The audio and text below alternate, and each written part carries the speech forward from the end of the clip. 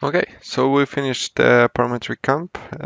We have been learning how to use Rhino, Grasshopper, C Sharp. We were doing a plugin in the Visual Studio, and we finished with the plugin, which you can find here. Here you can download it from the mural, which you have access to. And finally, we create a component, which is here. And it's populating the geometry um, with uh, building with stories and floors which we declared. So let's try if it's working. So let's let's assume how much do you need to make a concept of the building. Let's assume that I will be I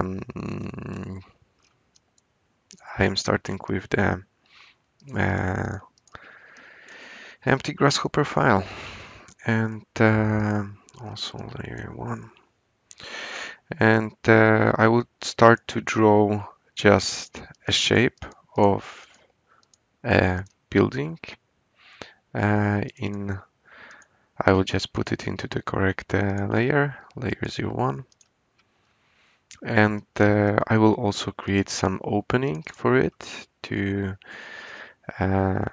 show you how this is working. So I made a B-rep with opening, and then I am able to just um, take my components out of the plugin, create a building, connect this B-rep with the parameters, and also my building is ready. I just need to display it. So I will connect it with display. I will wait a second, and my building will be visible. So as you can see, you can control where is the opening. Let's see, it can be inside, it can be outside. It's reacting on our change. So it's like quite flexible algorithm, which is populating the geometry with according to the lines with specified by us sets. So, for example, let's